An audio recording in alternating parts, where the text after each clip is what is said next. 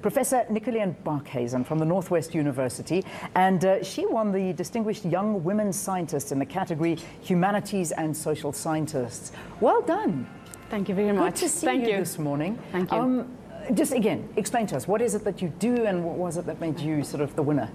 We are spreading the good news of talent. Okay. And that's also my message to South Africa, is that GIFT is based on the premise that everyone's got talent. Doesn't matter your background, where you come from, you've got the gold in you.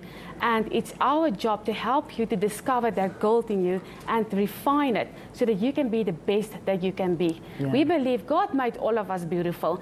And imagine if we can just take all our talents and bring it together and uplift our beautiful country. Yeah, I would say it's a brilliant way of thinking. But how does science make that happen? We have joined forces with Helplift to form GIFT Back. And we are currently based our research on talent-based community development. Yeah. Because there are such an abundance of talent in our communities. And communities are the heart of South Africa. So we are training talent ambassadors through our research to go in there, detect the talent for us, bringing the givers who want to give and also those in need together.